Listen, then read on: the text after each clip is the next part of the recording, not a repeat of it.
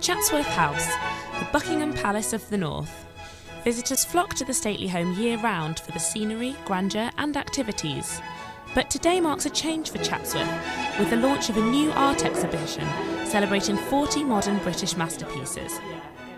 The art is from the private collection of Frank and Cheryl Cohen. I've been collecting since about 1972, modern British, and then in the early 90s I started collecting contemporary art, you know, like the likes of Damien Hirst and all the, you know, YBA's, Young British Artists. That was the very first painting that I bought, called A Father and Two Sons by Lowry, which reminded me of my very first job when I first left school and I went to work in an office.